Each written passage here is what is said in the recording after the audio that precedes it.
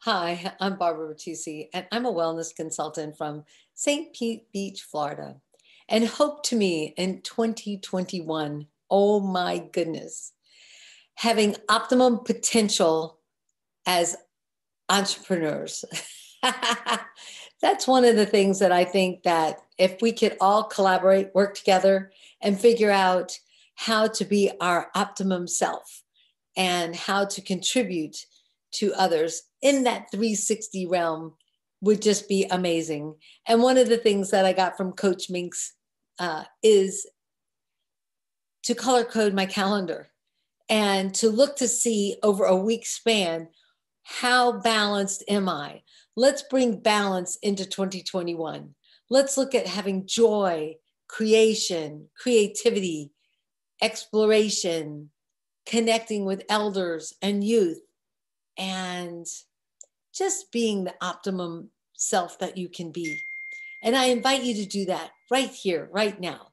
Look at getting your calendar color coded. I use exercise as red, appointments for health and such are yellow, but my work is green. My relationships are royal blue, but my relationship is turquoise. So if it's just us, it's turquoise. But if it's us going out with other couples and such, then that's royal blue. So you get to see where you're in balance and where you're out of balance. I know when I first started looking, I dropped exercise off totally. So, but the hope that I give is that we get to see that the better that you can contribute to others, the more that you shine and you grow and you blossom. And so where can you look to see to contribute to others?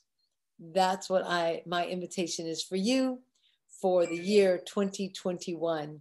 And God bless you through this journey that we call life. And thank you so much for this opportunity to contribute. I'm Barbara Bertucci from St. Pete Beach, Florida. Bye for now.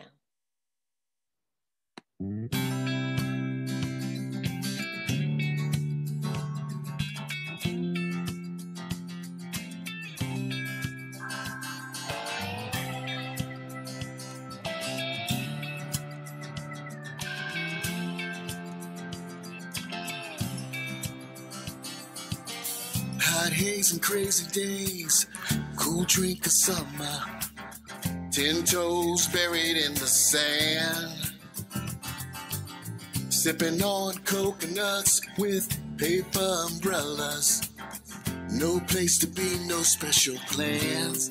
Yeah, that's the life in my dreams, paradise, you and me, yeah. 'Cause I'm chasing the blue skies, I'm headed for love, packing nothing but good times. Come along, I watch our kids go up in smoke as we kick back, yeah, take it slow. There's nothing I'd rather do than spend my life chilling with you.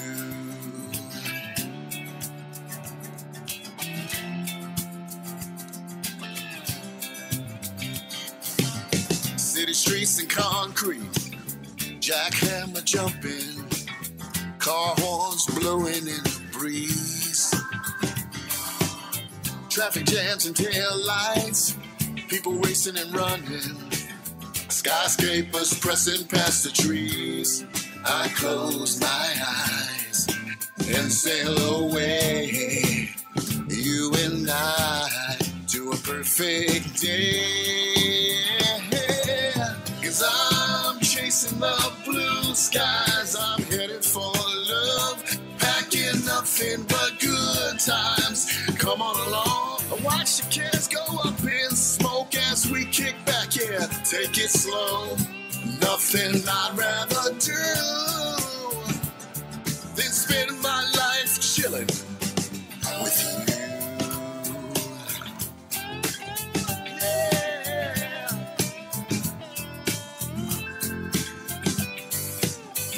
cares go up in smoke as we kick back, yeah. Take it slow. Nothing I'd rather do than spend this life chilling with you. No place that I'd rather be than right here, right now, chilling. Come on, chilling with my baby. Come on, come on, come on, darling. Come on, chilling with my baby.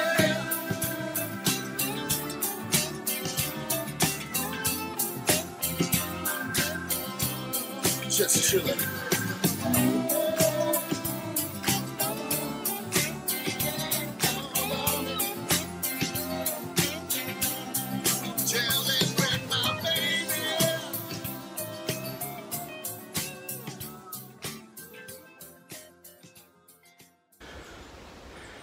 Hey folks, Kevin Newsom here from Tampa, Florida, coming to you from the middle of the Chattahoochee National Forest along the Appalachian Trail, somewhere in northern Georgia. When Dennis contacted me, he wanted me to participate in this Hope Fest. I thought he said Hope Fest, and I said, wait a minute, I might not be your demographic. I mean, I'm an old guy, you know, I'm older than the Ten Commandments, you know, the movie, not the actual tablet thing. Anyway, he said, no, the Hope Fest. I want you to tell everybody what you're hopeful for 2021. I said, oh, well, that's easy. And he said, no, you can't say world peace. No, that's way too easy. I said, why can't I say world peace? World peace is something that is universally desired and impossibly difficult to obtain. I don't understand how something that's unanimous can't get a consent, one way or the other. Okay, fine. World peace is off the table. Next best thing, the first step to world peace. Okay, that's what I hope for 2021. And that first step is get away from your keyboard. Walk away from that monitor. Pick up your coffee in the morning and get away from the coffee table. Put on your slippers and bathrobe and go for a saunter around the block. Trust me, that 20 minutes of therapy is worth far more than the angry cesspool of social media that's out there fighting each other. If you would only see who's on the other side of that monitor, you realize that there's somebody sitting in their basement in their underwear with orange stains on their fingers and an empty bag of cheesy poofs on the floor. That's who you're arguing with. Get away from it. When it comes down to 5 o'clock, do it again. Take that glass of wine, walk around the block. Take a hike. Maybe next year at this time, you could hike the Appalachian Trail. You just never know. The therapy out here is far better than anything you can find in social media, which, by the way, is neither social nor media. So trust me on this. You want to get up, take a hike. First step to world peace is the one out your front door and away from that keyboard. Good luck. Kevin Newsom coming to you from the Chattahoochee National Forest.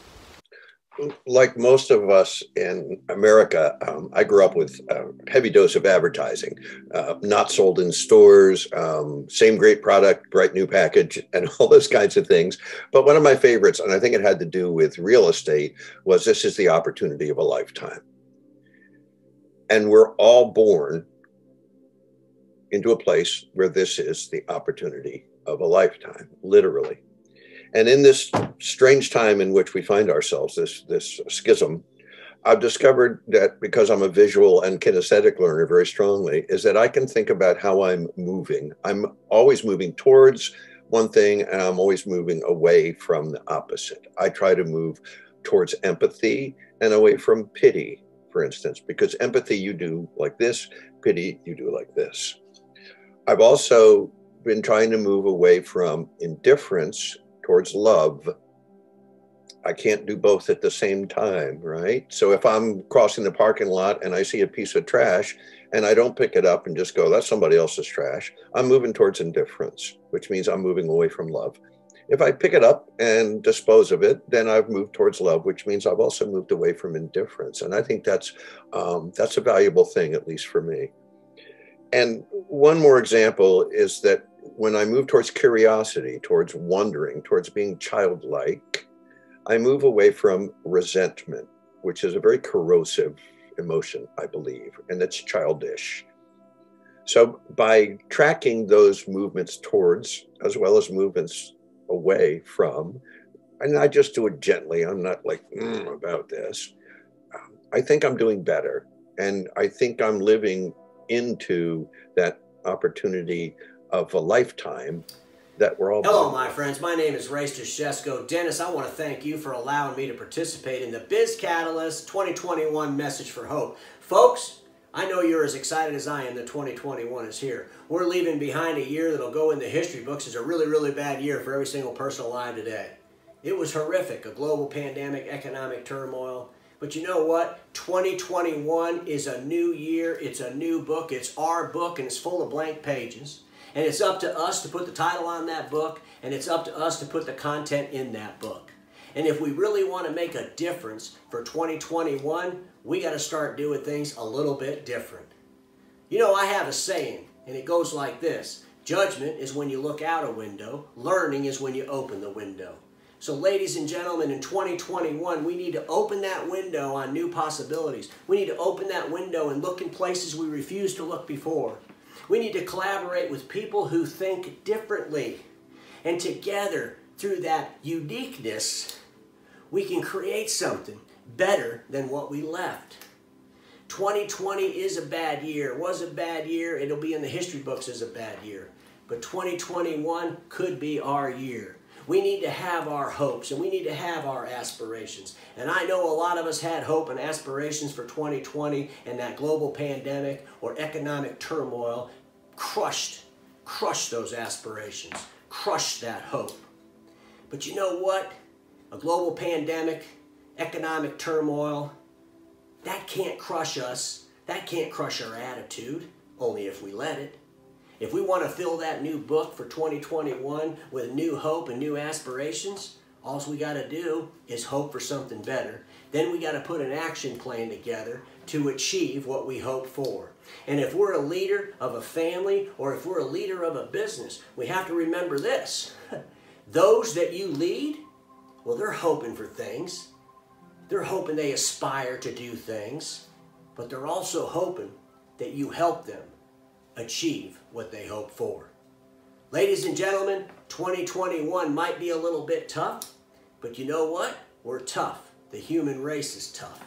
And if we collaborate together and we work together for something better, we'll create that something better. My friends, have a fantastic 2021. And remember this: status quo is in fact the killer of all that will be invented. There's an old Jewish folktale about a king who woke up one morning to discover that his son, the prince, thought that he was a chicken. The king was beside himself. He called the great doctors, the psychologists and psychiatrists of the land. He called the clergy to try to exorcise his son's spirit. Nothing helped. Finally, in desperation, he called the town rabbi. The rabbi arrived. He saw the prince under the banquet room table, naked, clucking, flapping his arms, and pecking at food on the floor. The rabbi said to the king, "Your Majesty, give me 1 week. I'll have your son acting like a prince again." Fine. The next day, the prince came down. He was under the table. He realized there was someone there with him. It was the rabbi. Naked, flapping his arms, clucking, and pecking at food. The prince said, "What are you doing?" The rabbi said, "What are you doing?" He said, "Well, I'm a chicken. I'm also a chicken." "Oh, okay. We'll be chickens together." And they spent the day together on the floor, pecking at food. The next day, the rabbi was there again, but this time he was wearing clothes. The prince said, "What are you doing?" He said, "What do you mean?" "Well, you're wearing clothes." "So? Well, you're a chicken." "Okay, where does it say that a chicken can't wear clothes?" Interesting point. So the prince tried putting on clothes. The next day he found the rabbi sitting in a chair at the table, eating. He said, "What are you doing?" He said, "What do you mean?" He said, "Well, you're a chicken." "Okay, I'm a chicken." "Where does it say a chicken can't sit at the table and eat?" And every day the rabbi added some form of human behavior until, at the end of a week, the prince was acting like a human being again. The king was ecstatic. He said, "Thank you so much." He turned to his son. He said, "My son, I was so upset when you thought you were a chicken." The prince said, "I am a chicken." The king was furious. He turned to the rabbi and says, "You said you would cure my son." "No. I said I would get your son to act like a prince again. If he acts like a prince, what difference does it make if he thinks he's a chicken?" And over the course of time, the prince became so accustomed to acting like a prince that he forgot that he thought he was a chicken. Sages tell us that who is wise? One who learns from every person. This is the way children learn, but it applies to adults just as much. We have to surround ourselves with people of quality, people who have integrity and empathy and courage and self-discipline, because that affects us, that transforms us into people of quality. And at the same time, we have to remember that others are learning from us. And that means we are obligated to conduct ourselves with dignity and integrity and empathy and self-discipline and courage. That's how we contribute to creating a better world. There is so much acrimony and divisiveness in the world today, and it all comes from ideology and philosophy and politics. But all those ideas, they don't have to tear us apart. If we conduct ourselves with self-respect and we extend that respect to others, those differences in thinking can actually become a source of strength that create a more vibrant and enlightened society. I'd like to leave you with one final thought. It's an old story, a sort of an aphorism. It's been attributed to many different sources. Don't know where it comes from. But it's an older person reflecting on his life, and he says, when I was very young, I wanted to change the world. I realized I wasn't going to change the world, so I thought I'll change my country. As I got older, I saw I wasn't going to change my country, so I said I'll change my community. I didn't change my community, but I thought I'll change my family. In the end, I didn't change my family, but I thought I'll try to change myself. That's the story, but I'd like to add one line to it. And by changing myself, I changed the world. I'm Jonathan Goldson, wishing you a year of blessing, inspiration, and success in becoming the best version of yourself.